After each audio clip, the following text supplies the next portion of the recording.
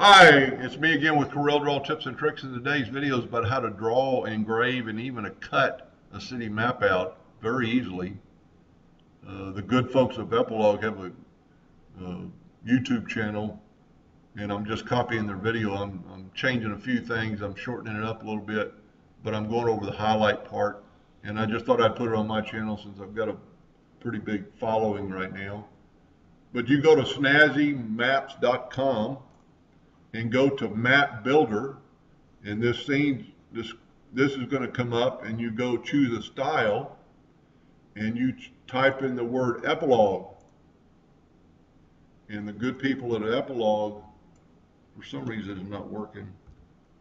I'm going to retype it.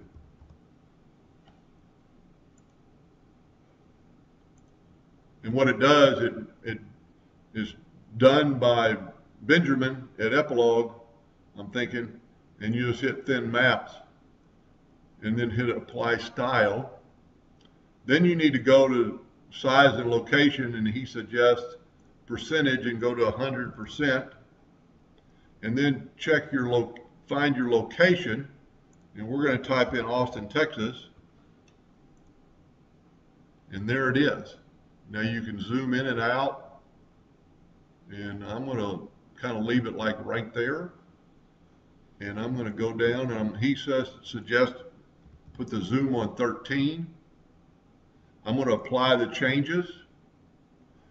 Now I'm going to take away this window, so I've got a full zoom, and I'm going to go to a Windows-based snipping tool, and I'm going to hit new, and when you do new, you're going to have a little cursor, and just cursor over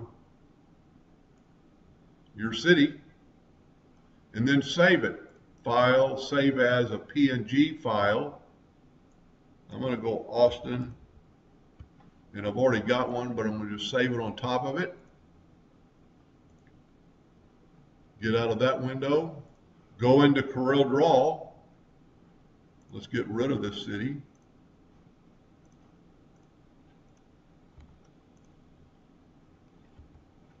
And go up to File, Import, and type in Austin. There's our file.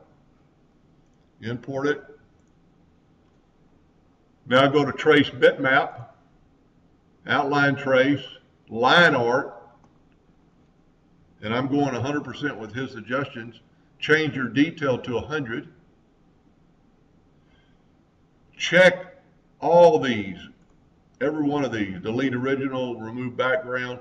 I'm going to specify color. I'm going to get the eyedropper tool. I'm just going to click on a white, and then it removed it, and then I'm going to hit OK.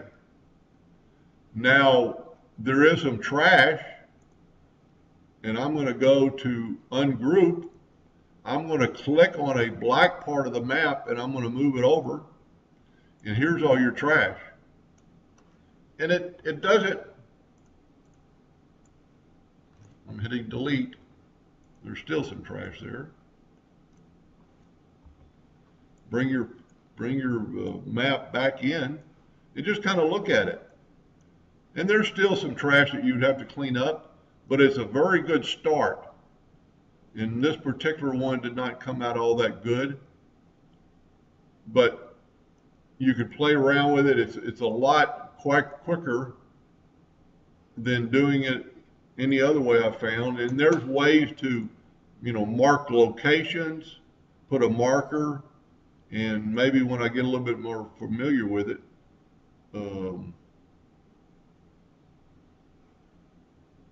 I'll do another video on it.